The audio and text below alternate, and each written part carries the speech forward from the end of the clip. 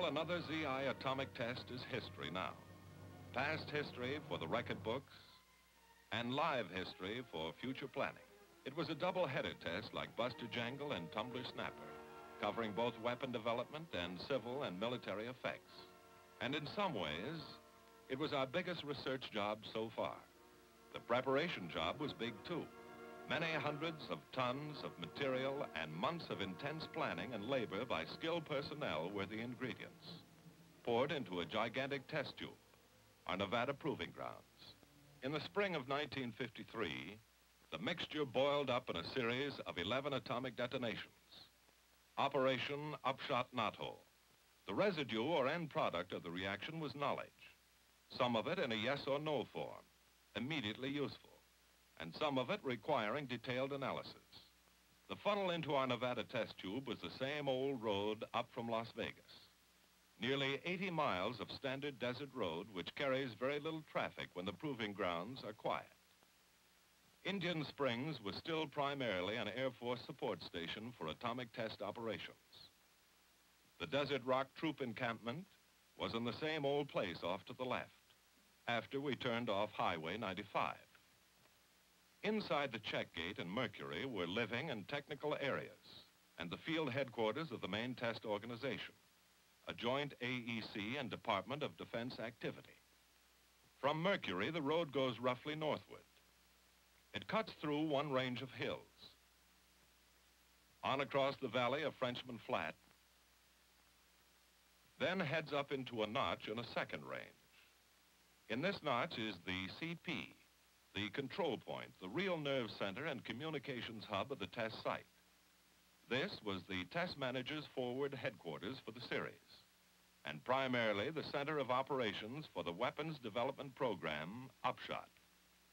Looking out from the control point, an observer can see both of the major blast areas. Frenchman Flat, a dry lake bed, is still visible back in the valley we just crossed, though the actual ground zero point can't be seen. Yucca Flat lies on northward in the next valley beyond the control point. 9 of UPSHOT-KNOTHOLE's 11 shots were fired out here on Yucca between March 17th and June 4th. These 9, 7 tower shots and 2 airdrops, were the AEC's weapon development tests. While such tests are not the main point of this film, their trend, the goals they're aimed at, are ultimately of great importance to the military services. So since these tests are primarily the concern of Los Alamos Scientific Laboratories, we turn to Los Alamos for an outline of the concepts and the objectives involved. As usual, we're up to our necks, unraveling what happened in the last tests and getting ready for the next ones. Now, this weapon development business. We've been getting together some material for brief orientation talks. I want to emphasize that the amount of discussion given each shot is no indication of its actual importance.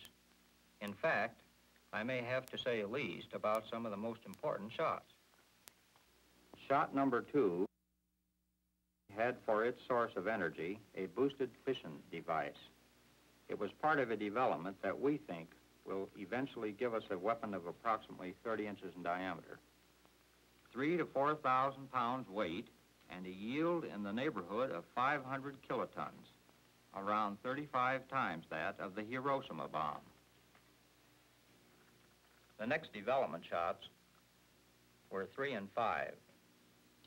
Shot number 4, it was the first airdrop on UPSHOT and was detonated at approximately 6,000 feet, the highest burst of any gadget we've ever fired.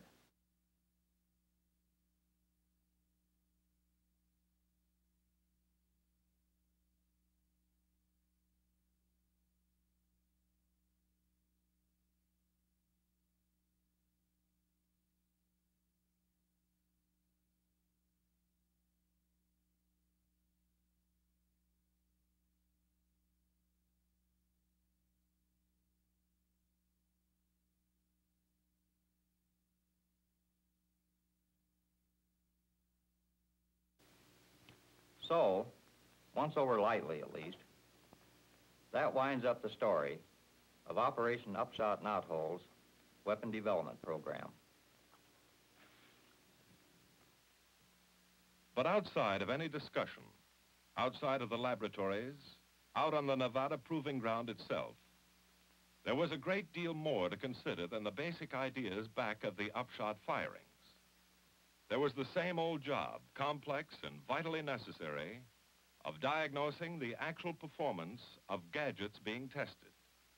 Gadgets designed by Los Alamos and by Project Whitney of the University of California Radiation Laboratory. It's an old story, in a sense, to those of us in the services who have watched and assisted the preparation of previous tests. But that doesn't alter its prime value. To get the inside dope on the behavior of any experimental fission device, the scientists always want at least the answer to one classical three-headed question. What was the alpha rate, the transit time, and the yield? And yield alone is computed and cross-checked in many ways.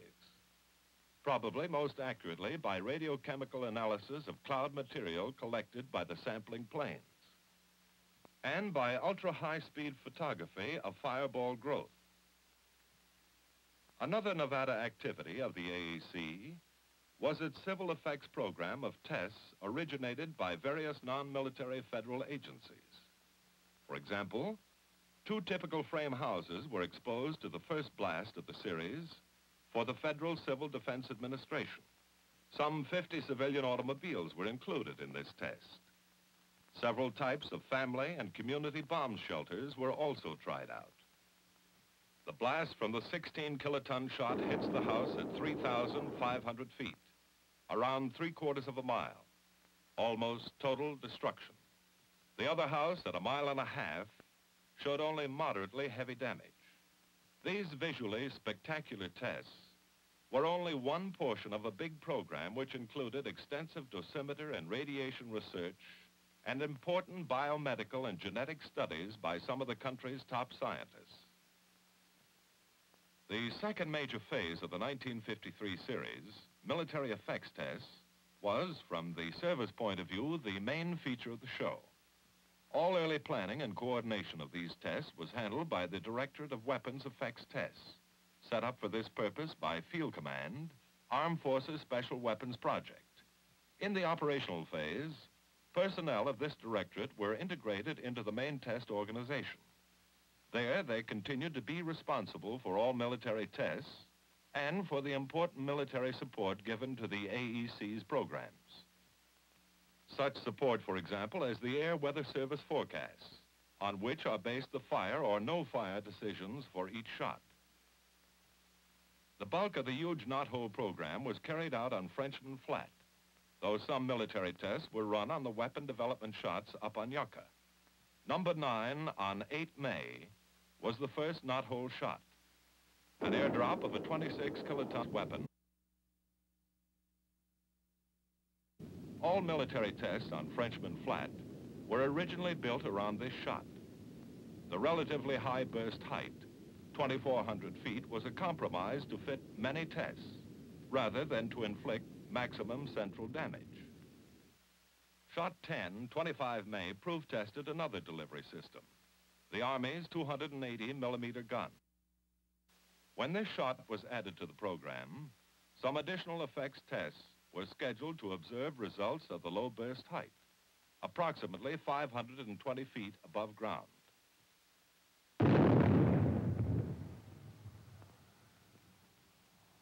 Since no gun-type assembly had been detonated since the Hiroshima bomb, the weapons development scientists had on this shot their first opportunity to study the nucleonic behavior and fireball configuration of such a device.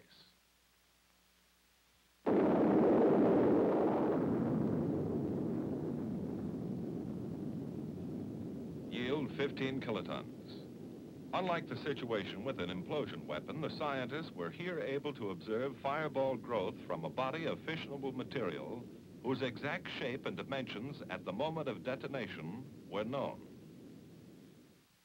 As scheduled, the military effects tests total well over 70 distinct projects under 9 major program headings. Headings which might in a sense be considered as signposts guiding us along our road. The road full of questions that we followed through Knothole, one of the biggest military test programs in our records. To begin with, we wanted more and clearer data on blast and precursor phenomena, and on the Mach stem, and the triple points path. We wanted enough data to predict what these factors, plus thermal and nuclear radiation, will do, of military significance, to any living being or object they can reach. These were the objectives of our road. We haven't the time to stop for a look at every signpost along the way. We'll just have to hit some of the high spots and new spots. A project, for instance, that didn't use a new technique, but that hadn't been covered in previous report films, had for its aim to measure free field blast pressures in regions of concern to delivery aircraft, and to determine the triple point height in at least one location. 2 B-29s did the muscle work on the job. Just before shot 9, they dropped 14 canisters in the target area, timed to be hanging on their parachutes at burst time and a long line some 5,000 feet high and spaced out to nearly 7 miles from the burst point. Each canister telemetered its altitude and surrounding air pressure to a ground station tape recorder. The tape also marked time of burst and time of shock arrival at the canister. The close-in canisters each received 2 kicks, one from the incident wave and one from the reflected wave. Farther out, each canister received a single kick from the Mach stem, indicating that the triple point where the 2 waves merge had sliced up through the canister line at a distance and altitude that we could compute from the recording tapes. In the nuclear radiation program, particular interest centered on Shot 10's neutron flux measurements, the first ever made on the detonation of a gun-type assembly. Gold, tantalum, and sulfur threshold samples were used to detect neutron energy levels from thermal to around 10 million electron volts. The total flux per kiloton was the highest ever observed, running 10 to 30 times as high as the implosion shots 8 and 9, and extending the median lethal radiation range some 600 feet. One novel feature of UPSHOT-KNOTHOLE was the first use of drone aircraft on a continental atomic test. Navy AD-2s were instrumented for blast and thermal radiation response and were flown at near critical distances from several bursts. Results indicated that comparatively moderate thermal inputs may seriously reduce the blast resistance of some aircraft components. Standard blue aircraft paint proved clearly inferior to white or unpainted metal surfaces for protection against destructive thermal effects. Similar flights by manned and instrumented Air Force B-50s and a B-36 gave structural response data needed to establish minimum safe operational parameters for high-performance bombers. Other bombers from the Strategic Air Command flew in with the drop plane, testing techniques for obtaining yield, height of burst, and ground zero location, the 3 essential parameters of IBDA, indirect bomb damage assessment. On the biomedical program, Air Force QF-80 drones instrumented to measure gamma radiation and with test animals aboard were flown through atomic clouds at 30,000 and 32,000 feet. They were each controlled by primary and secondary motherships, and manned fighter escorts stood by to shoot down any drone that malfunctioned. These tests indicated that personnel of pressurized aircraft passing at 400 knots through a cloud at least 4 minutes old from a weapon of less than 30 KT would receive an external dosage of less than 50 Roentgens with a negligible respiratory hazard.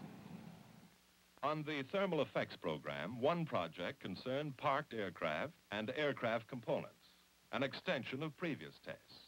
New data were obtained on structural weakening from thermal inputs too low to cause visible damage. Cloth thermal shields were proved to have considerable value in reducing damage to parked aircraft. Some aircraft fabrics were destroyed at levels as low as 2 calories per square centimeter, while magnesium sheet and foil-covered panels were undamaged by 20 calories. It was also found that strong tie-downs may protect aircraft parked nose-on to the blast from much of the damage that will occur if the plane is unmoored and free to lift and roll.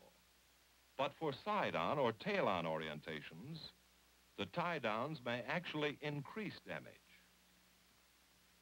Another important section of the thermal program was a study dealing with normal city vulnerability to fire started by atomic weapons. 3 cubicle houses, 7,700 feet from zero, were erected for one phase of this study concerned with exterior kindling fuels. The first house has a clean, safe yard, but dry rot is working in the unpainted siding. No rot here, but toys, weeds, and trash against the fence. A clean yard, painted fence, and maintained siding. Number 9 goes off. 13 calories per square centimeter.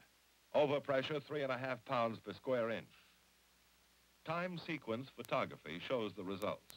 Destruction on the right from the yard trash which set fire to the fence. On the left, rotted wood in the siding was the ignition point. Sound painted wood and a clean yard allow the center house to survive. The fire hazards in these projects are not unusual either. 6 big American cities were inspected to ensure that representative conditions were tested. Conditions which suggest that a bomb of even this nominal power could start more than 100,000 fires over 25 square miles of urban area. Our next thermal project, run on Shot 10, required a new instrument line east from ground zero, roughly opposite the main blast line, equipped with thermal recording devices and with blast gauges at 0 and 10-foot heights. The first phase, designed to find out how much protection white smoke would give against thermal flash, employed a standard oil fog over a portion of the new line. In theory, this smoke would scatter and reflect fireball heat. This was a small-scale experiment, but evaluations have indicated that attenuation of radiant energy approached 99%. To explain the second phase of the project, employing black smoke, we must go back to Tumbler Snapper. On the low-altitude burst of Tumbler 4, high-speed cameras recorded a phenomenon never noticed before, a shock wave preceding the main shock front. Here it is again. This precursor wave, as it was called, registers on blast line instruments with a pressure time graph of this type, showing a considerable climb and duration before arrival of the main shock front. A normal shock wave with no precursor is quite different, hitting the instruments with an instantaneous pressure jump. The mechanics of precursor development appear to be these. A weapon bursts, and thermal radiation creates an intensely hot ground layer of air, a layer filled with dust from what is called the popcorning of the hot ground. Milliseconds after the thermal flash, the incident shock wave reaches the ground and expands, trailed outward by the usual reflected wave. Then a new wave, the precursor, begins to build out from the base of the incident wave, racing ahead through the heated air layer. An intense dust cloud follows closely, rising initially to about 50 feet and later to several hundred feet. One important effect of the precursor is to lower peak static pressures without a corresponding reduction of dynamic or wind pressures. The precursor builds steadily in height, but does not seem to inhibit formation of a Mach stem, though exact dimensional relationships are uncertain. Eventually, running into cooler regions, the precursor slows and is overtaken by the Mach stem. From that point on, the blast wave structure is normal again. It should be emphasized that a precursor can form only if the ground air layer is sufficiently hot. So if height of burst is increased, yield must be increased. Without the yield increase, the ground air will be too cool for precursor formation, as was the case on Shot 9, our first effect shot, 26 KT at 2,400 feet. Shot 10, 15 KT at only 500 feet, developed a strong precursor. It was on this shot that we ran the smoke experiment. A carbon black smoke was established over nearly a mile of the new instrument line. We expected that the top of the black smoke would absorb thermal energy and produce an extra hot layer well above ground, possibly generating a controlled super precursor at that height, or in some other manner reducing blast effects on ground targets. The experiment was handicapped to an unknown degree by wind billowing the smoke up to 300 or 400 feet, modifying the planned geometry. As it happened, the ground-level precursor, which developed under the smoke, was stronger than the one in the clear, although it extended only half as far before decaying to a conventional blast form. This test was not conclusive as to the effects of a heat-absorbing black smoke on blast. A further precursor study was set up to determine whether ground surface heating from thermal flash could generate a shock wave before arrival of the normal shock front. Panels 10 feet square, faced with variously heat-absorptive and reactive materials, were tilted for maximum exposure to the thermal radiation of the two effect shots. Post-shot study of the gauge records showed no clear evidence of thermally induced shock waves. We come now to the biggest program, the primary reason for Shot 9, the first effect shot. The biggest program in sheer volume, in theoretical predictions confirmed or refuted, and in the mass of empirical knowledge gained. 28 separate projects came under this heading, beginning with basic measurements on simple cylinders and rectangular concrete slab structures in a number of orientations. These passive targets, heavily instrumented, were not designed for response by displacement, but only to record shielding and loading factors at various heights and aspects. The findings of this important job can now be extrapolated for prediction of blast loading on a great variety of targets without direct testing. We begin to bump into the precursor again. A truss bridge section 2,300 feet from zero.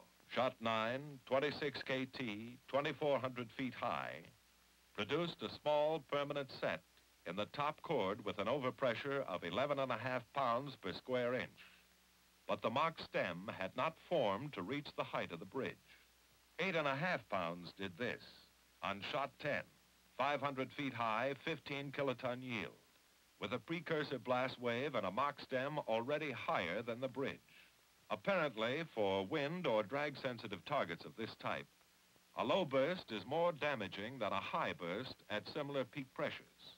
A test of Army prefab Bailey bridges. Shot 9, 4,100 feet from zero. Essentially undamaged, the bridge slid back on its piers as expected, moving 43 inches from a peak pressure of 8 pounds. 9 pounds from Shot 10 hits another bridge. Movement out of all proportion to that caused by almost the same static pressure on the first shot. Army equipment, which included 54 trucks and jeeps, was exposed to Shot 9 pressures ranging up to 21 pounds to the inch. Thermal input reached 130 calories per square centimeter. Damage was generally moderate, as expected. All but 2 vehicles, one with burned tires and one with a missile-punctured radiator, could be driven away under their own power. For Shot 10, Army tanks, artillery, and 22 trucks were exposed to pressures expected to range from 3 to 55 psi. Once more, damage was much greater than expected. Equipment was not merely overturned, but often torn to pieces or hurled great distances, at overpressures from which no such effects were predicted. Pressures which had done negligible damage to identical items on Shot 9. Obviously, Shot 10 was handing out surprise data. It was evident that our old static pressure criteria were not valid for predicting damage to wind-sensitive targets in the precursor region of low bursts.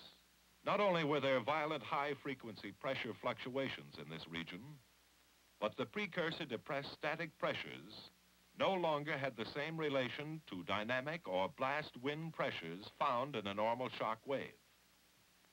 Standard command posts, foxholes, and machine gun positions were located on Shot 9 at 600, 800, and 4,000 feet from zero. Overpressures 8 to 22 pounds to the inch. General analysis indicated that cover-supporting timbers began to fail at 8 psi, while revetment stood up to around 20 pounds. Conventional sandbags tended to catch fire and spill their contents. One interesting finding was that foxhole covers can greatly reduce inside pressures, which may otherwise build to twice the outside pressure. Field hospital installations were displayed for Shot 9 at ranges around 4,400, 9,000, and 15,000 feet, in both above ground and dug-in positions at each location. Radiology sections, operating rooms, pharmacy tents, all complete and ready for use. 38 calories per square centimeter.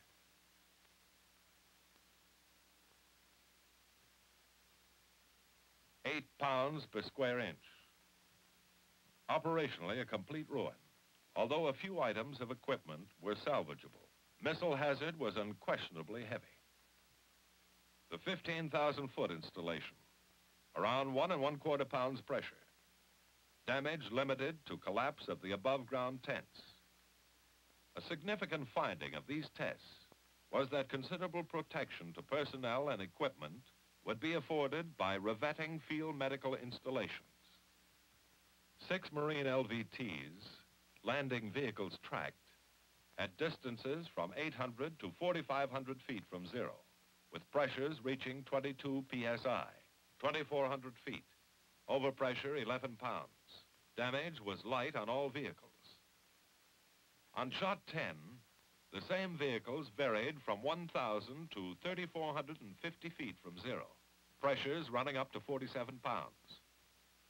Shot 10 damage was again unexpectedly heavy as compared with Shot 9, with 1 vehicle destroyed and 3 severely damaged in the precursor region, which on this shot extends out to around a half mile from ground zero.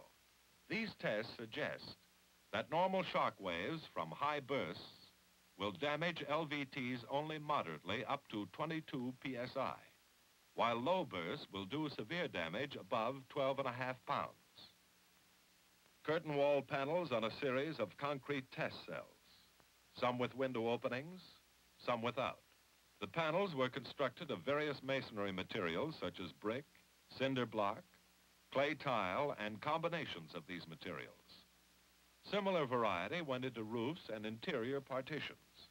On Shot 9, 4.5 pounds overpressure does this, 6,700 feet from zero. 7 pounds here, 4,400 feet range.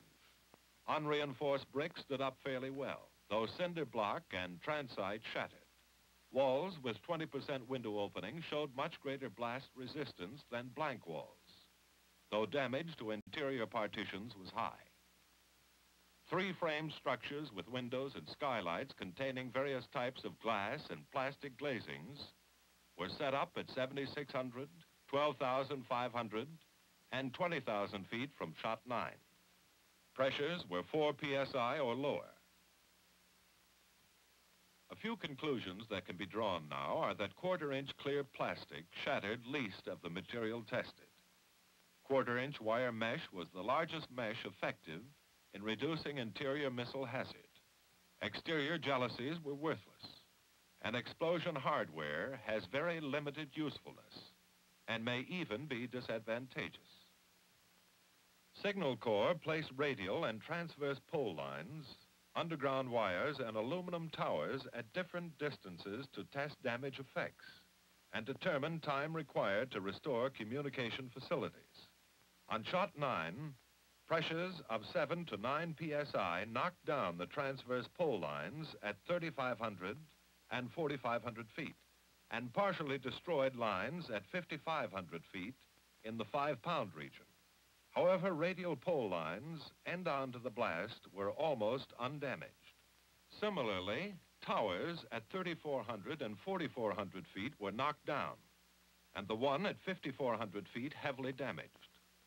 At 6,400 feet, the top section of this 240-foot tower was made unsafe by 4.5 psi. Shot 10 damage to these installations was much heavier. The blast winds destroyed even the radial pole line to 2,500 feet, with static pressures by which it was undamaged on Shot 9. Air Force, Marine, and Quartermaster POL installations were given extensive testing. The major items were 5 and 55-gallon drum stacks, bulk storage tanks, and various subsidiary items such as can cleaning, metering, filtering, and pumping equipment. In general, Shot 9 damage was light or insignificant. There were minor gasoline fires. Drum and can stacks were scattered slightly in the maximum pressure areas, around 16 psi. 2 collapsible 900-gallon tanks were ruptured by 11 pounds at 2,600 feet.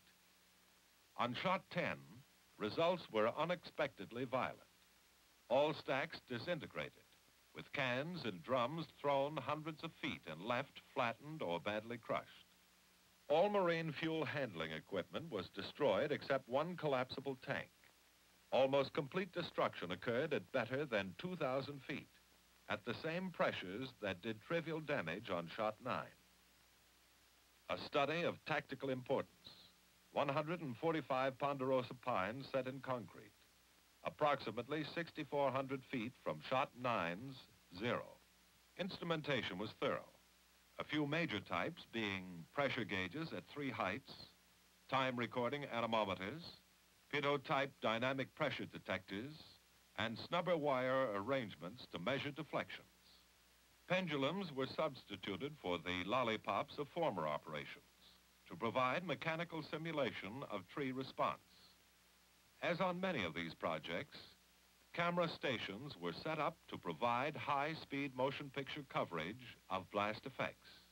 Thermal input, 18 calories per square centimeter, resulting in only mild char on tree trunks, since the normal ground litter that will ignite at around 3 calories was lacking. Static pressures around 4 psi. Post-blast survey indicated that approximately 20% of the trees were broken, and the missile hazard from falling trunks and limbs would be substantial. There was scant reduction of static pressure inside the stand, but a 20 to 40% reduction of dynamic or drag pressures. Thermal shielding proved excellent, with negligible penetration beyond the 4th row of trees. 16 items of Army rolling stock were exposed on Shot 10 only.